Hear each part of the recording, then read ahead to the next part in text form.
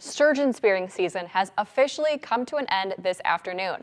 And looking at records, some people had great success, while others will look ahead to next year. Lindsay Stanger spoke to some of the spearers today. 1, 2, 3, that's the 5th fish. That's cray-cray. This year's season has been interesting, to say the least. There wasn't anybody there. I was the only shack there. Yesterday you could barely see the tips of the spear. You know, maybe 10, 12 people, but by the time the afternoon came, it was packed. With some record heat in February and, on the flip side, a recent record snowstorm, the ice conditions have been less than ideal. But even still, Things kind of deteriorated with the weather as we went on, and you know, the numbers kind of reflected that. So what's holding up those numbers? Oh, easily opening weekend. It's like anything else. Everybody's excited. There's a lot of people out there. That's when we have our highest success rate.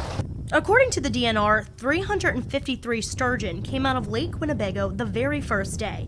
And yesterday, the day before the last day, only 29. As the season goes on, you know, people get worn out.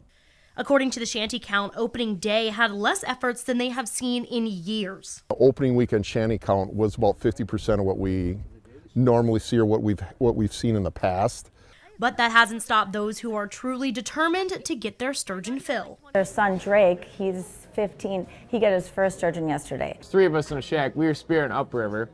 No matter what the weather, water condition, or apparel. Be proud of whatever they got, even if it's a small one. In Neenah, Lindsay Stanger, NBC 26. Today's final numbers finished up with 53 sturgeon caught in Lake Winnebago.